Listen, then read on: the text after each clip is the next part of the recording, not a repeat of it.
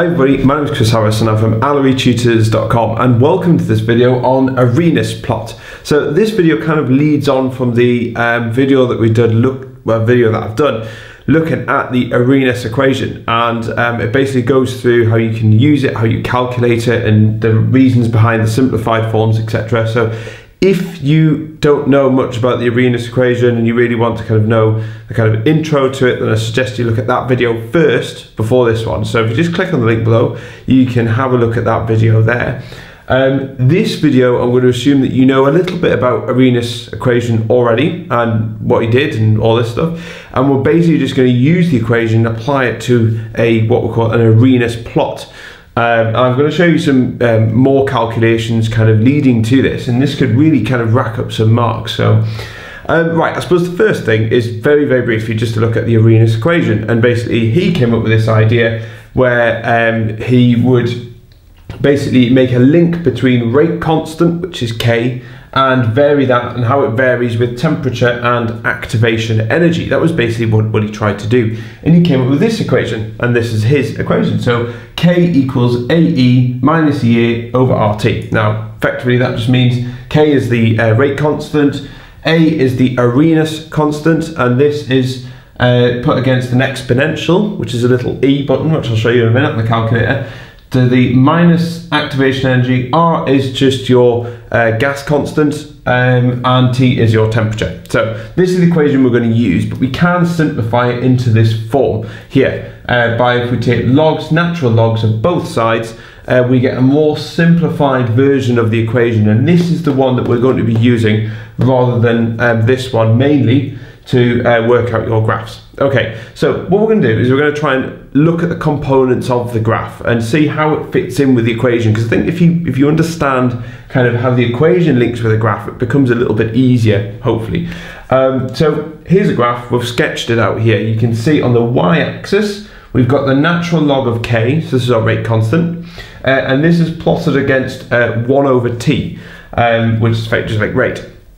So and what I've done is we always get a straight line graph when we do these as well, and because we've got a straight line graph, we actually get we can use the straight line formula. So any of you who are pretty good at maths, or even if you did GCSE maths, should I say, you would have seen this formula, and this is the formula for a straight line. So y equals mx plus c, and just a little reminder from GCSE, y is the y-axis, which is this one here, m is the gradient, yeah, they call it m, but hey ho, x is 1 over t, and c is the intercept. Okay, so what we're going to do is going to link this in with this simplified version of the equation. So you can see here, y is ln k. So this on the y-axis is ln k. The m bit is the gradient. Now, if you're looking on here, we know what x is. X is 1 over t. So effectively that's like the t and the 1 on the top there. So the m bit must be minus EA over R. Okay, and that's going to be pretty important because we're going to use that quite a bit. So this bit, the gradient, this bit here, is minus EA over R. Okay, that's really important because we're going to be using that quite a bit later on. And the intercept is plus ln A. Okay, so that's the intercept. But we're gonna don't worry too much about that. But we're actually gonna calculate that a little bit later on as well. Okay, so this is where it kind of fits in. We're now going to use an example, okay, and we're going to use some very specific data here to try and calculate activation energy and A as well, which is our Arrhenius constant. So let's look at this data here. We've got, this is ln k, this bit here just on the side. So this you can see is in the negative numbers, so that's why the graph's kind of a little bit like upside down. And then going across here, we have 1 over t. And 1 over t is, in this case, is times 10 to the minus 3. So if we take any of these numbers here and we put times 10 to the minus 3 at the end of it, then that should make it work. Okay, so the first thing we have to do is, we're given this information, we've got a line, we've plotted our line. You get this from practicals. So you do a practical experiment, and then you obviously vary the temperature of your experiment, and you plot your points on a line like this. And so what we do is we plot our points and we take the gradient. So the first thing we need to do is get the gradient. And remember, the gradient was minus EA over R. okay?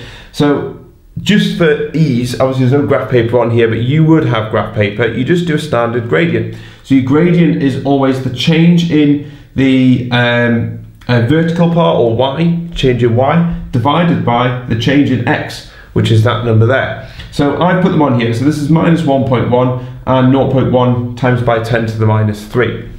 So that's what we're going to do. So let's do it in black, actually. Let's do it in black. Right, so we've got the gradient. I'll just put grad.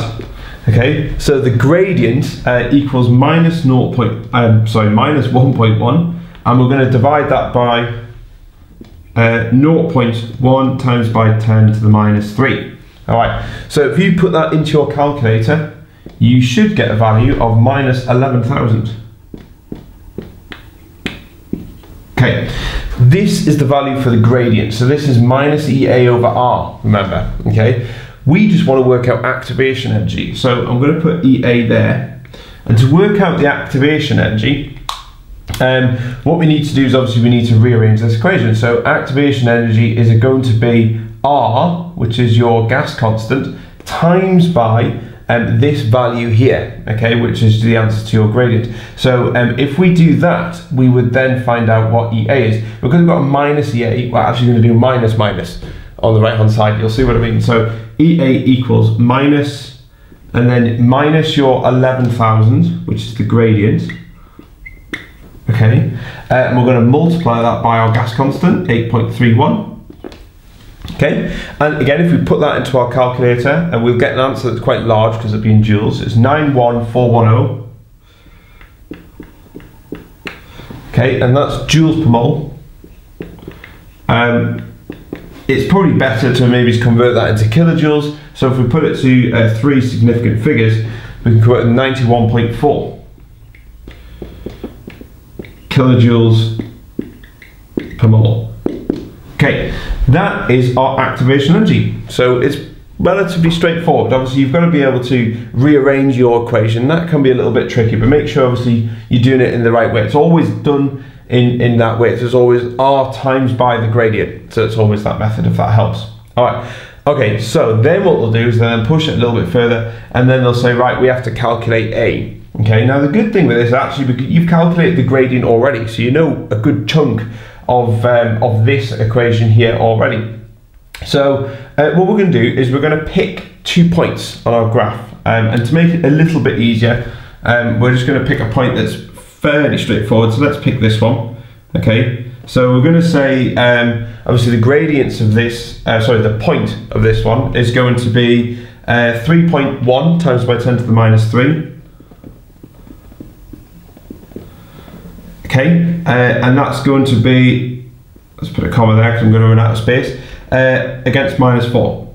Okay, so we're going to use that. What that we've done here is effectively we now have a value for 1 over t, which is our x-axis, and then we also have a value for lnk, which is going to be our y-axis. So when we put it into our equation, we now know 2 values that we can use. Okay, so let's write them in. So we're going to start with lnk. Okay, so we're going to use this expression here. So we said lnk was minus 4, because that's the point we picked. You can pick any point there, it doesn't really matter.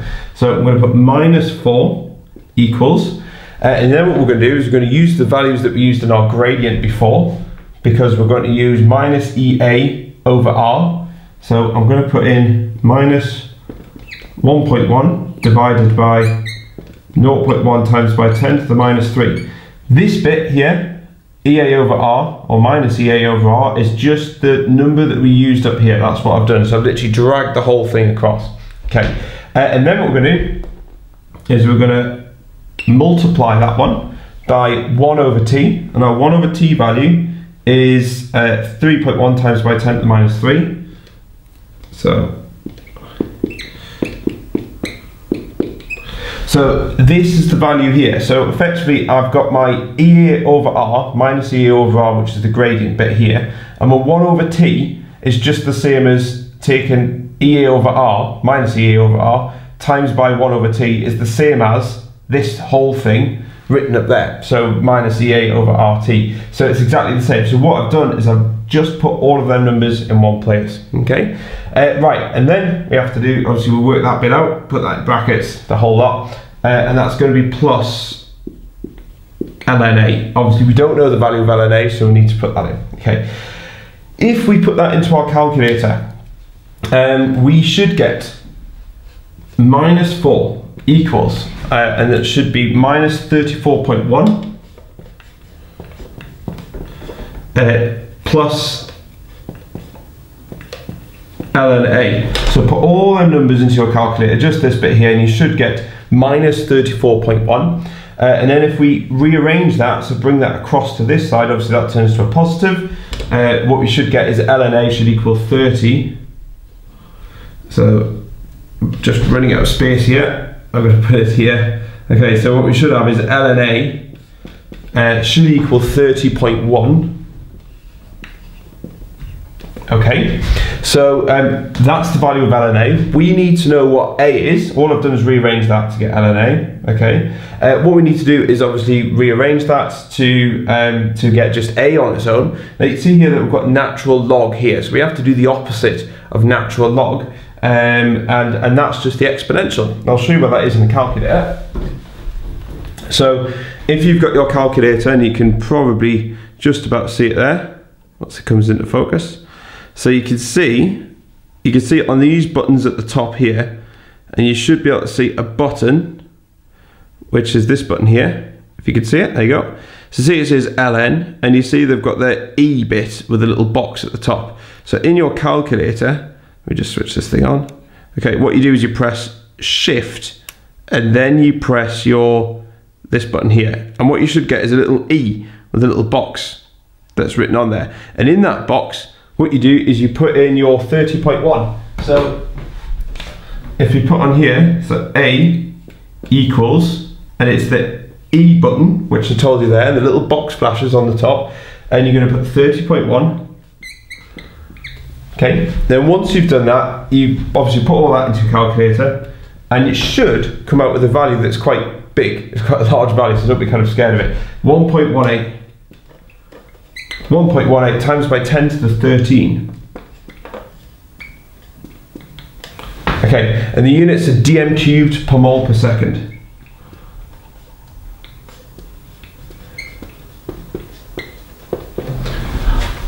And there we have it. That's the answer for A. So you've got to make sure that you obviously know the different parts. It can be a bit tricky if you haven't done maths, so if you're not comfortable with maths. I mean, it helps to try and link it in this expression with the straight line graph, and you can see which bits you've worked out. Really, in a nutshell, you need to know how to work out the gradient, because that tells you the activation energy. And if they ask you to work out the Arrhenius constant, which is A, then obviously you need to use the gradient amount, and you're literally just chucking it into this equation with the gradient you've just worked out before, and then you'll be able to find the value of A, which is your Arrhenius constant. There we go, that's it. If you've got any questions regarding this, because I know it can be quite tricky, just leave them in the comments box below, and I'll try and get round to answering your questions as soon as possible as well. That's it now, bye bye.